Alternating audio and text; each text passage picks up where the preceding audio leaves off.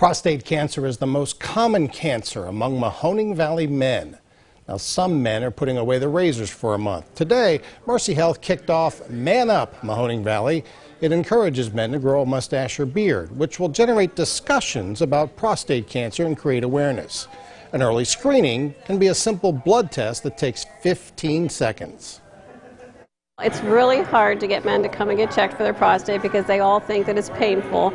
But there is a thing called a PSA. It's a blood test that we can do to monitor their levels, their prostate antigens in their body. So at least it's a start. If found early, prostate cancer is highly treatable and curable. And here's why it's important. Youngstown's prostate cancer incidence is higher than the state average, and the Valley's African American men are twice as likely to die from prostate cancer than any other race.